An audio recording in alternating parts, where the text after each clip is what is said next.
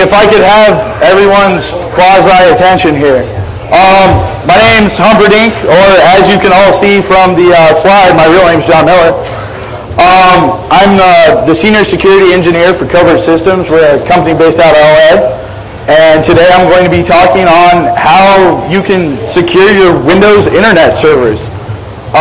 What I want to hit on is a little of the old stuff, a little of the new stuff, and hopefully what I really want to stress is no matter what Windows OS you're running or any OS, if you have good fundamentals and use common sense while setting up your server, you're going to be fine. So let me start off here with the first slide. Hold on, let me turn this mic off. Done and done. Oh, and there's my email address and a little thingy. All right, number one, anytime you have let's say you guys are running an NT4 server and you're looking to upgrade 2000. Should you do that? Never. It is like one of the worst things you can ever do. I remember there were originally issues with upgrading from NT4 to 2000 with leaving passwordless accounts and stuff like that. And so always, whoa, my volume went up. Always try to use a fresh install no matter what you do. Even if, let's say, you're redoing your site, try to use a fresh install for everything. Or if you guys have, one set server, do like a ghost image and just ghost image everything. Because I've seen a lot of people where they actually have a compromised machine and they just keep upgrading it and stuff like that, and the machine's still compromised. Always use NTFS. I see people out there running fat file systems on web servers and stuff like that, and you always screw up with the file permissions. What else? When you upgrade, your default security settings are not applied. So you have to go into the MMC like every time you upgrade and load up your security template and reapply everything. Make sure you have the current service packs. A lot of times you might be a week or two late on stuff and stuff will get by you. A lot of companies I do audits for, this seems to be a killer on them. They're either running legacy applications and they don't know how to respond with current service packs, and so they just let them go. Always test it. If you're running something that's legacy that's dependent on it, try finding a new solution. HF NetCheck is a great tool. It allows you from an administrator account on the network to run a check against any IP. As long as you have administrator access on that computer, and it'll tell you what hotfixes are and aren't installed, and it'll give you the TechNet ID, and you can go and locate everything online. More on file systems, NTFS or FAT. When you're running NTFS, you get the actual file permissions that you don't get with FAT. So never, ever, ever use FAT. Services. I see a lot of people who decide that they're going to run, let's say, an IIS server. So when they go and they do the full install, they figure they'll just install everything and either disable what they don't need later, or they'll use the idea of, well, I might not need SMTP on my web server, but it never hurts to have it there. This seems to be a killer, because people end up running things on servers that they don't know are actually running. Lots of people, when they do a default IIS install, will have an anonymous FTP running and just not know. That always seems to be a problem. Always make sure that you actually go through and don't install anything you don't need. In a corporate environment, remote administration is always a problem. And so lots of places, if they decide to go with compact hardware, they use like Compact Remote Insight Manager, PC Anywhere, Terminal Server. More or less, you'd be surprised. VNC is very popular. you need to, before you actually install your server, you need to decide what you're going to run. Because if you want to set up terminal server, the time to do it is during the installation. Personally, I like using vShell, which does SSH and SFTP for Windows. It is not free, but it is a great program. It's available at vandyke.com. Okay, this is something, like 99% of the people out there who run Compact hardware, Compact actually ships with their Compact Restore disk, which has Windows on it. When you actually use that server installation, it installs all of the Compact software, which includes Compact Remote Insight Manager and stuff like that. Compact Remote Insight Manager, it operates on port 2301. You might want to scan your machines for it. Is in reality a fairly insecure web server that there are oodles and oodles and oodles of exploits for that your local neighborhood script kiddie can get a hold of. So it is the devil. All right, next slide. All right, now we need to talk about network configuration. A lot of places if let's say you're running an IIS service, they'll decide to run Windows networking and just update the website, via network share or something like that. Any Windows machine you have that is actually physically touching the internet should only be running TCP/IP. That should be the only protocol. Use TCP/IP filtering, which is, more or less, it's a firewall built into Windows that's been there forever. Since as far back as I remember, NT4 has it. Barely anybody uses that. It's pretty straightforward. You just you go to the advanced user settings on your actual TCP/IP protocol, and you can set in what ports you actually want to allow TCP/IP traffic to go to and from on your machine. So if you're running a web server, and let's say you have Van Dyke's SSH on there, so all you have to allow is 22 and 80, and you can have people do SFTP uploads. You can actually SSH in, stop, restart services, and you can have people browsing the web onto that machine. So it's wonderful. If you ever get backdoored, it prevents a lot of problems with people launching services on ports that aren't applicable. Always nmap your servers, port scan them to make sure you don't have extra ports running. A lot of times you'll go into places and they'll be like, that's a web server, it's just running web services. You scan it, it's running all sorts of crap. That just kind of gives you an extra level of protection to make sure it's okay before you put it on the internet. Never, ever, ever put an IIS server on your corporate domain, for the sheer fact that if there's one Microsoft server that is the most compromised, or actually it's probably the most compromised server ever known, it would be IIS. And so by doing that, you're allowing people to actually compromise your IIS server, which is more or less inevitable. If anyone's determined enough, they can compromise an IIS server, no matter what you do. And then it gives them a stepping stone onto your entire domain. So always put your IIS server on an external IP on a DMZ, and just leave it alone. Another way I personally like to do it is you can put in 2 Ethernet cards.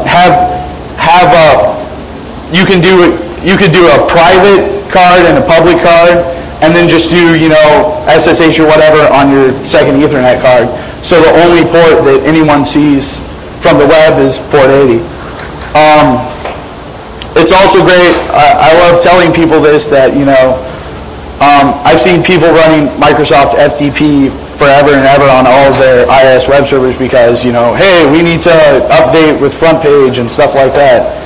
And before SSH for Windows, the best way to do that was burn it to a CD and walk it over to the machine and upload it. So having a second Ethernet card is great. especially if you have it on a totally separate address space, if you have it on a separate Class C or something like that, if someone's scanning, they won't even find it. Using the Microsoft Management Console. Most people do not use this. I wouldn't be surprised if half the people in the room do not know what the MMC is. More or less, when you go to computer management on your NT server, all that is a snap-in for the MMC.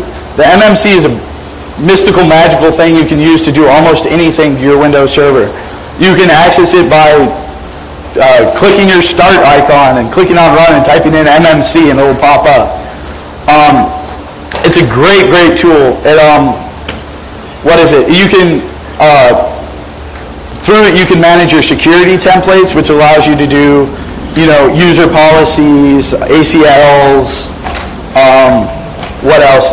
Account restrictions, everything. Never use a default Microsoft custom security template.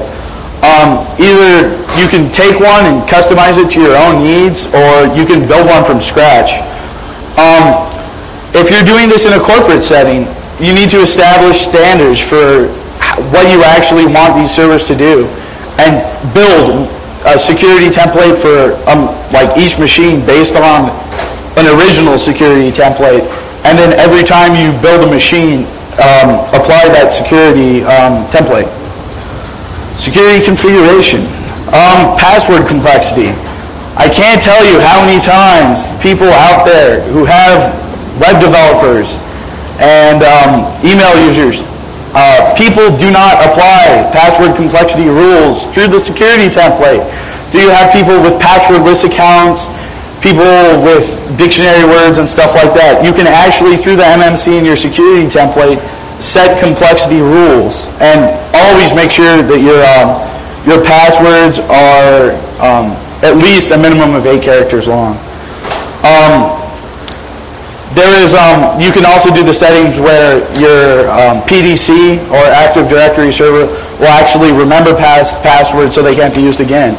So if your machine does get compromised and somebody obtains the SAM file and cracks it, hopefully by the time you set your expiration date to, by the time they go back, the password won't be valid anymore and it can't be reused. Event log access. Lots of people have, especially with NT4, they did a lot where you could have public read access to your event logs. And by your event log, I mean that's your security log, your application log, everything. So always go through their, a series of registry changes you can find to change that. Define permissions for services. Most people don't do this, which is funny though, because on almost every Linux machine, you always have, Apaches running as nobody and stuff like that. People don't really define permissions, what everything can run as. So you have services that don't need it running as administrator. Always rename your administrator account. More or less, if you have anyone who knows anything, it won't fool them, but it will stop on a lot of stupid scanning tools that just scan for passwordless administrator accounts or administrator accounts with simple passwords. I like to actually create a new administrator account, and you can do registry changes to disable your original one. Common sense. With IAS especially, people like to just do a default configuration and everything's up and running and leave it at that. What you need to do is actually go in and think like a hacker and what they actually exploit. With a lot of stuff like Code Red, used IDA, script mappings and stuff like that. Delete them out if you're not using them. Most hackers, when they go and actually compromise your machine, the only way, well, the easiest way, and they can do it directly from a command line to upload files to your machine, is to use TFTP. Delete TFTP off your computer. Number one, if you're configuring like Cisco devices or anything that uses TFTP from a web server, you're probably not going to use the Microsoft default one. Go out and download the Cisco one. And also, a great thing you can do is rename your command prompt from CMD to something else. So if, let's say, a new worm comes out that does directory traversal or something like that and actually launches a command shell from a web browser, if it calls for command.exe and your command is like, shell.exe, you're fine. Do you really need Microsoft TFTP? No. Renamed your command prompt. What I like to do with IIS web servers is do not put them on the same partition as your system files. Just create a second partition for your actual web hosting. The nice thing about it is it's easy to back up, it's easy to maintain. If you ever need to restore something, you can just blow away the old partition, put in the new one, you're fine. Yes, people running IIS on Exchange. I would say the most important computer in any corporate structure is the mail server. Everybody uses email. When email goes down, productivity comes to a halt. Do you really want IIS running on your company's most important server? IIS is compromised a lot, and do you really want to risk someone compromising IIS and reading people's emails? Or, at the very least, halting your email server. Outlook Web Access on Exchange 2000 and Exchange 5.5. It's beautiful. CEOs love it because they can check their email when they're on the road, and it's pretty and it looks like Outlook. But then again, you're doing the exact same thing where you're running an IIS server with not only are you running an IIS server on your email server, you're running an IIS server that's capable of changing user passwords. Okay, it's just not a good idea. You can go to the Microsoft Security Alerts website. It's really a great website. Not that many people know about it. It's Microsoft technet/security/notify.asp. Microsoft will notify you when new security alerts come out if you're not on bug track or something like that. All right, configuration for IIS 4 and IIS 5. Try to run base services. Don't run SMTP or FTP. Get away from that. These are on an entire server. If you're running a sole IIS server, these are the only services that you need running for that machine to actually work. You need your event log, your license logging service, NTLM security support provider, your RPC service, your NT server, IIS admin service, MSDTC, worldwide publishing service, and protected storage. And with that, you can actually stop every other service on the machine and your web server will run beautifully. Stuff to remove. Do not ever leave sample files or admin scripts on your web server. It's just too easy for people to mess with them. I don't like using inetpub at all. Like I said, I'll make a new partition and I'll just call it HTTP files and just upload everything to that. Remove your HTW mapping. It's one of the tabs you can actually do in your Internet Service Manager. It's more or less useless. Remove your IIS admin password. That is the actual file that allows people to change passwords using Outlook Web Access. If you are going to run Outlook Web Access, I would recommend removing that anyway. When people click on the change password button, they'll get a 404, but you don't have to worry about someone getting in someone's email and then changing their password and locking them out. Remote data services, don't need them. What else? We have more stuff here. Parent paths. You can actually disallow the use of directory transversal. It's great, but 90% of your web developers out there use it in their actual code. So if you disallow that, there is a possibility that you're going to end up breaking the website. That's something that you'd probably want to talk to your developer or whoever makes the site before you actually host it. That is where you can go to change that. You can open up your web server properties, the home directory configuration, app options, script mappings. All of those script mappings you do not need. They can all be removed. I'm sure that if some of you out there have been keeping up on Windows security, you've seen some good ones there. IDA, printer mappings. You do not need those. This is the place to go to remove the script mappings. You go to your web server, your properties, master properties, www service, edit, home directory configuration. It's a bit of a mouthful. By the way, if anyone needs any of this, you don't have to write it down. It's actually in my PowerPoint on the DEF CON CD. Miscellaneous stuff. Never allow anonymous access to your computer for anything. This will take down, you don't have to worry about null sessions. And this is the registry key where you go to actually change that. Permissions, set your ACLs. A lot of people out there don't really know what ACLs are. It stands for Access Control List. More or less, it's your permissions that tell your computer who can do what and whatnot. I'll get into it in the next page. Make sure your IIS log files are not publicly readable.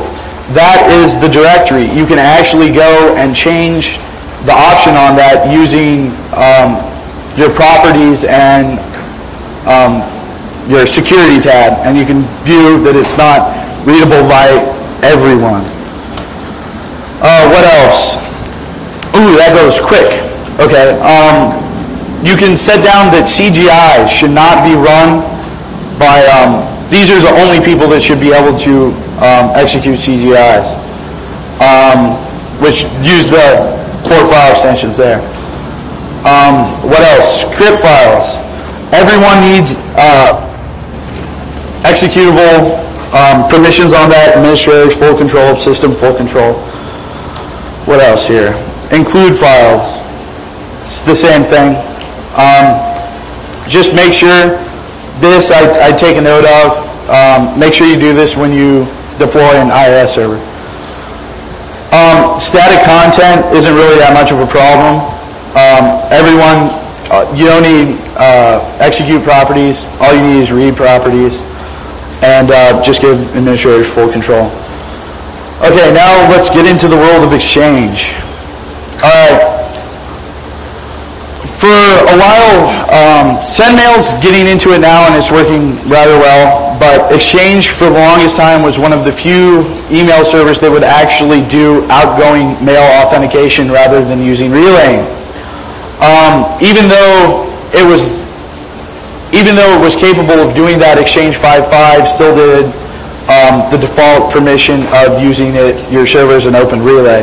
So always make sure you don't have to worry about relaying mail for spammers, because spammers fucking suck. Try using your encrypted file system. Nobody's really played with that much. It's going to be a big player in .NET.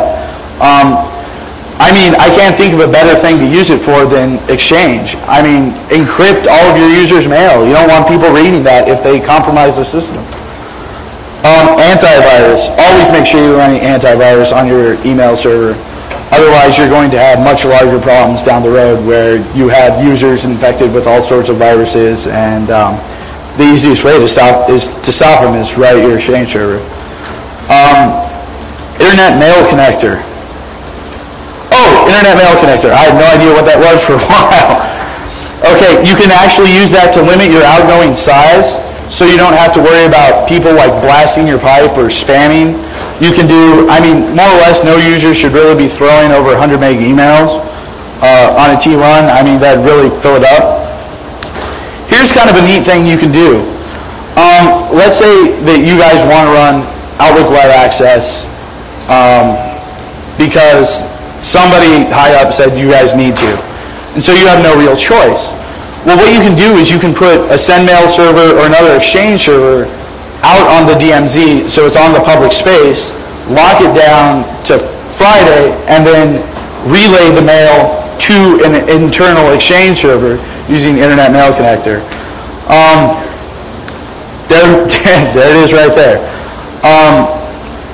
You can add the, this is just when you do it when you're actually installing Exchange, make sure you add the Internet Mail Connector, and you can add it to your existing Exchange server on the DMZ, and you don't even have to add mailboxes or folders to the one on the DMZ, because all it acts as is a relay. Your internal Exchange server will sort everything out. So you only have to manage users in one place.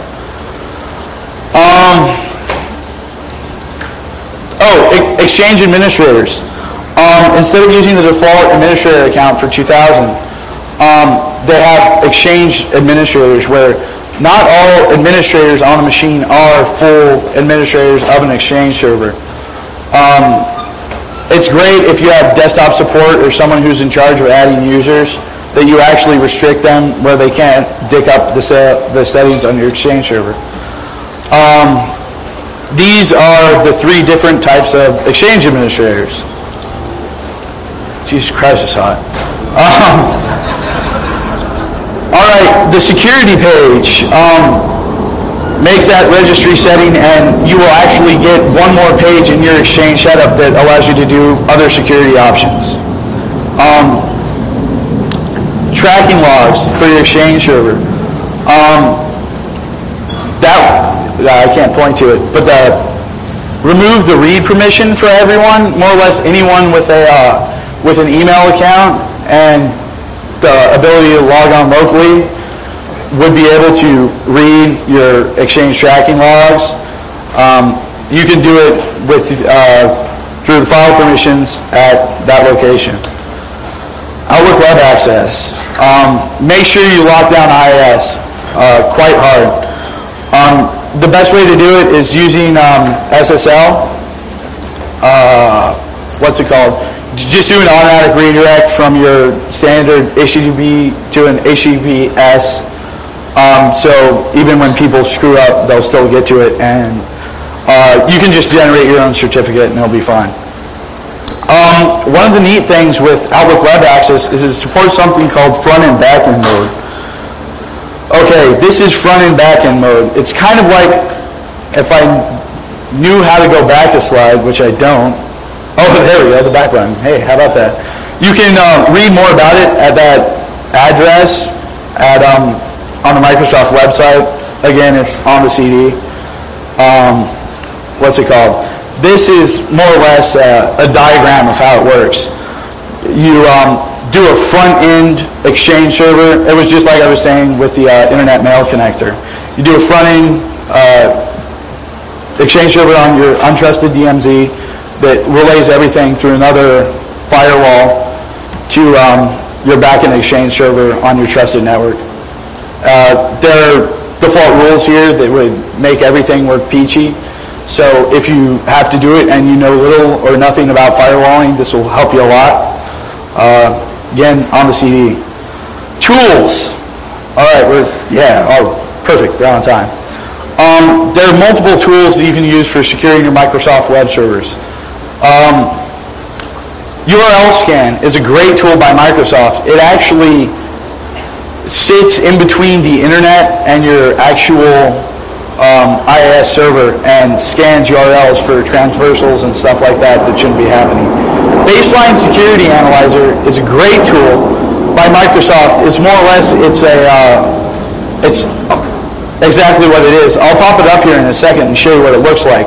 It allows you to type in an IP or a host name of a computer on your corporate LAN. You have to be an administrator to run it, and it'll run HFNet check against it.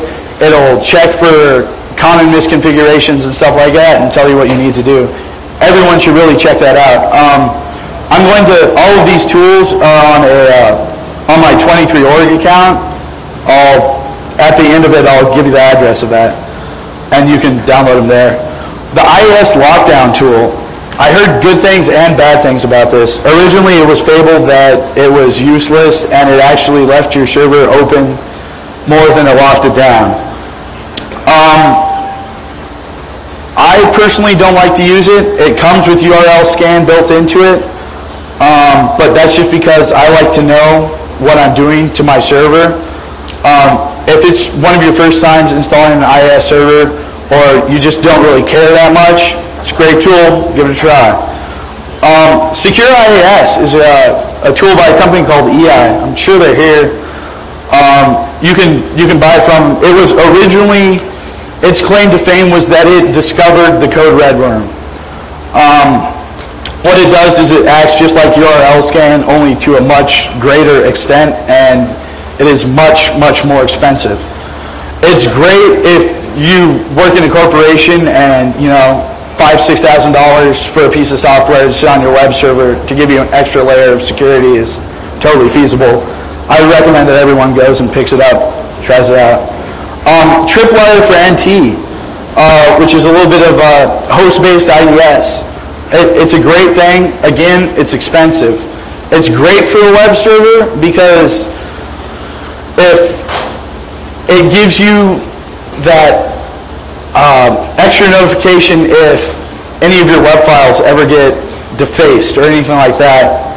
It's a great tool. Tripwire, I was talking to them, they were going to come and hook up free software for attendees and stuff like that, but everything fell through at the last second. I'm probably going to have stuff up for them on my website in a little bit where people can go and download evals and check it out. It's a great tool.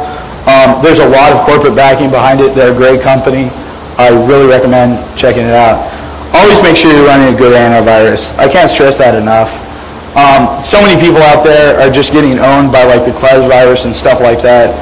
And if you run antivirus on all of your web servers, it cuts down on a lot of problems that the desktop admins and anyone internally are going to have to deal with. You can always hire computer companies such as Covert Systems to come out and do a full audit and lock you guys down and take care of all of your needs, and you can sit back and drink a cold beer. That works too. It's kind of passing the buck, but you know, if it's not your job, that's what I do. That's the website address where I'm going to have all my tools at. Right now, the directory is not viewable by the public. I'm going to go and have that fixed right when I'm done with the talk. I kind of forgot about it. All you have to do is connect to it. It has a picture of me when I'm like 7 years old, standing in my hallway holding an AR-15. Go down below, click on tools, it'll take care of you. What else? All right, we have like 10 minutes for questions. Anyone have any questions?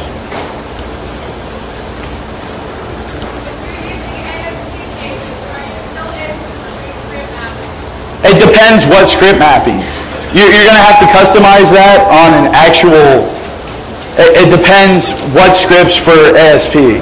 That's something you'll have to get together with whoever's designing your ASP and figure out.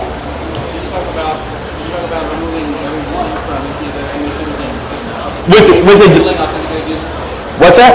Removing everyone from FS permissions. I mean, completely and enabling authenticated users only. Is that what the trouble is?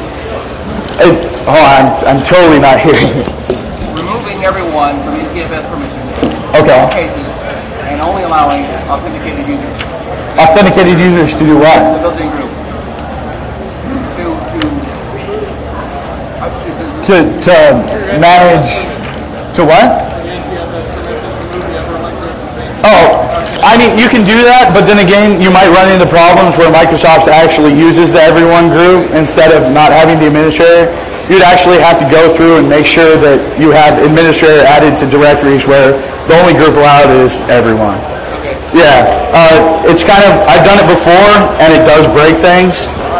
So I wouldn't recommend doing it, but if you have the time, you can customize one, do it, and then just ghost the server and use it over and over again.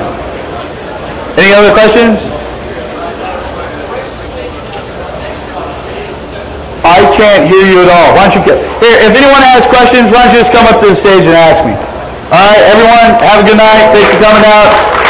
Drink a lot of beers.